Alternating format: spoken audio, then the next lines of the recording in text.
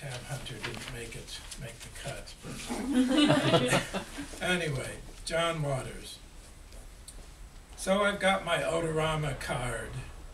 I've heard Divine perform at a small dance bar in Long Beach, close enough to see pimples on her back. I've heard Edith Massey sing Big Girls Don't Cry and Punks Get Off the Grass at the Sunset Junction Street Fair in Silver Lake. Watched the Egg Lady in her crib. Watched the original Hairspray with my crush of the moment. Made my freshman students watch Kathleen Turner smack an old lady dead with a leg of lamb as she watched the movie Annie, singing along with the song Tomorrow, Tomorrow. I would probably do the same thing.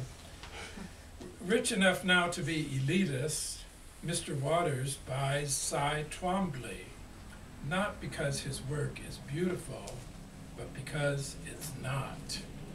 Hair director never disappoints. Love him or hate him, he doesn't care.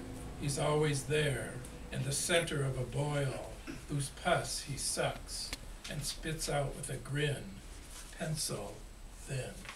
Thank you.